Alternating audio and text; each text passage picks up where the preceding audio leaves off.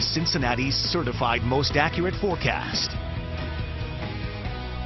All right, can't really complain too much about temperatures hovering near freezing this time of the night. You know, it is early February, right? We're still in the dead of winter, so it could be a whole lot colder out there for many of us. But you know what? We've got a nice weekend coming our way. Enjoy it, because we've got a nice, nasty reminder that February is still the middle of winter coming up next week. And yes, that includes the potential for even a little bit of snow. There's a live look outside tonight. Not a bad night once again. You know, compared to 24 hours ago, while it's not a big jump in temperatures, they are about 5 to 10 degrees warmer for many of us. So we continue to move in the right direction heading into the weekend.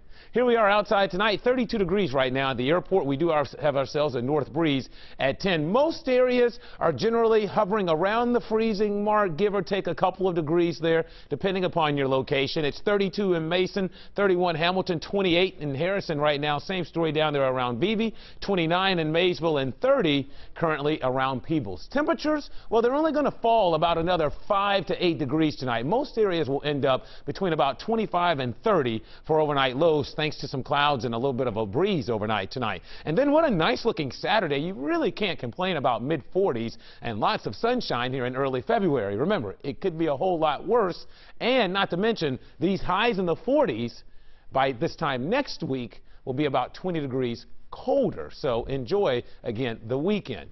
High pressure weather, good guy passing right over the Ohio and Tennessee valleys. Got a little bit in the way of cloud cover out there. That will come and go over the weekend, but all in all, it's going to be very quiet and very nice for this time of the year. So here's a look at Futurecast. Not much to show you tomorrow for your Saturday other than plenty of sunshine. Even Sunday looks nice, although clouds will increase late Sunday afternoon.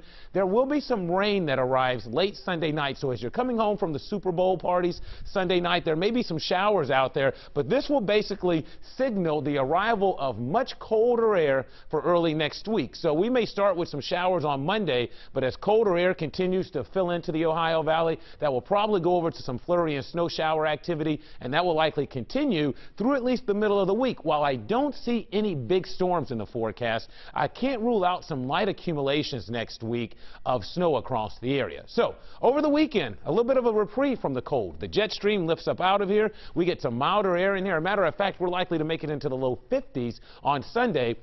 And then a big dip in the jet develops early next week. A matter of fact, it goes all the way down into the Gulf of Mexico with temperatures hitting near freezing all the way down into parts of Florida. So you know it is going to be pretty cold around here if they're talking that type of weather in the deep south. So 26 for a low tonight, underneath just a few clouds. And then tomorrow, mostly sunny, nice and mild, 46 for an afternoon high. Here's your day planner, 28 at 8 a.m., 40 by lunchtime, and then into the low to mid-40s by afternoon. Here's a look at your 7-day forecast. All right, Sunday's the warmest day as we peak out at 51. There's your rain Sunday night, and then temperatures basically just tumble heading into next week. Look at that. Overnight lows by Wednesday night, Thursday morning, 12. So get ready. Winter is not over yet. All right, Kevin, thank you. That's it.